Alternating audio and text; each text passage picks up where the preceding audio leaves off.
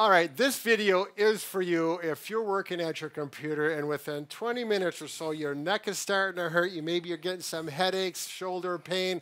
We're going to show you how to correct it.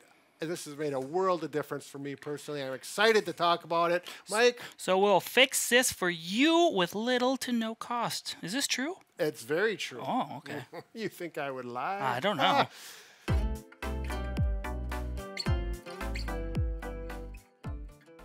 All right, now this video particularly pertains to you, if you're 40 or over and you use cheater glasses, which I fit in that group. You do? Yeah, that's right. Oh, so oftentimes just a simple posture change in the ergonomic setup of your workstation can make all the difference and help relieve some of that neck pain you're experiencing. That's right. Now, we've done a lot of videos on this over the years, and this is something I just learned recently, so I was pretty excited to just spread the good word. So the first recommendation for a proper setup is to get the screen height to the right level for you. If you have a laptop, you can buy a holder stand for your desk and you need a separate keyboard to obviously run your hands correctly. But you can also get a monitor like Brad has here. This is actually Brad's new monitor. Yeah.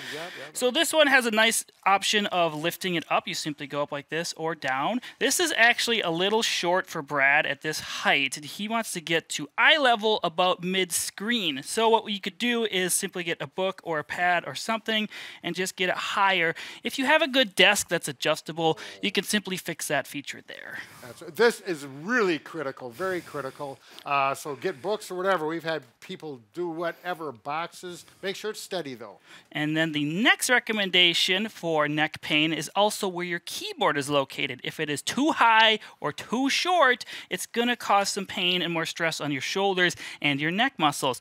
So you want to get a nice proper height, a nice 90-degree bend in the elbow joint here. You don't want to be too high or too low. You also want your hands in more of a neutral position and not too flexed or too extended. This is flexed or too extended. Right.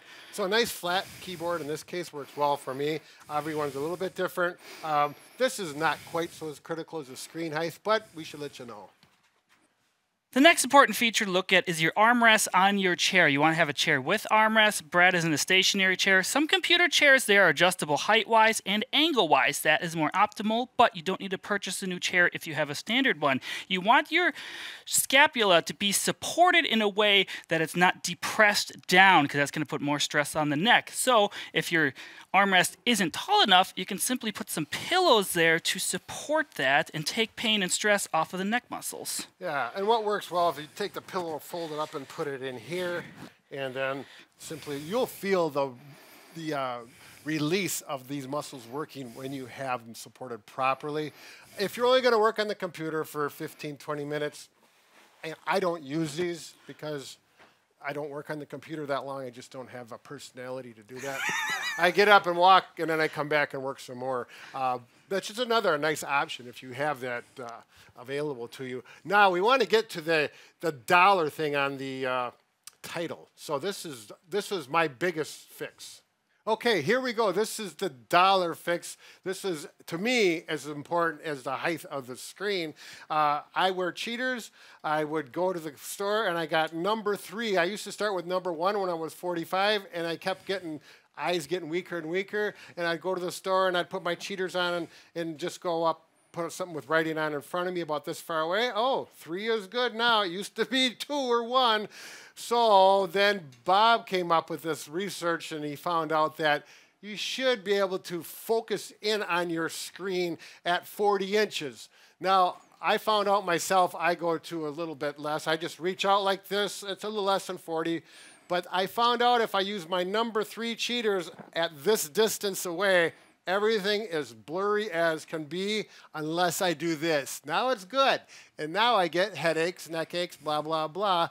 So the number 3 cheaters are thrown out when I work at the screen. I go all the way down to number 1, and ta-da, everything is beautiful. It's crisp, it's clean, and I can work like this as opposed to like this. And the thing is, I really never knew I was doing this because I was working and thinking about my work. And then my wife would say, "Your neck looks like a gooseneck. You're going to hurt your neck." She didn't say it like that. She was very polite naturally.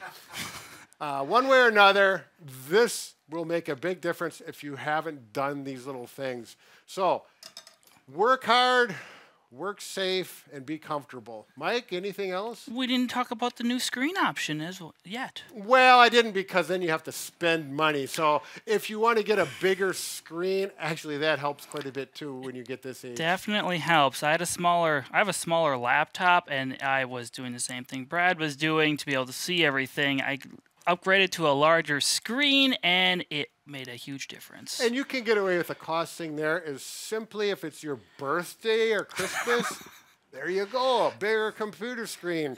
Mom, dad, grandma, grandparents, grandkids, when you're older like me, maybe the grandkids or your children are making some money. They can buy you something nice for a couple $100. You know what I'm saying? You didn't find any... You got to get what you can get. You didn't find money in the Easter eggs? No. No, not this year. I didn't either, but dang, nephew's got it. All right, very good. Enjoy the day and work safely. Add some comments down below what works for you and give these tips a try.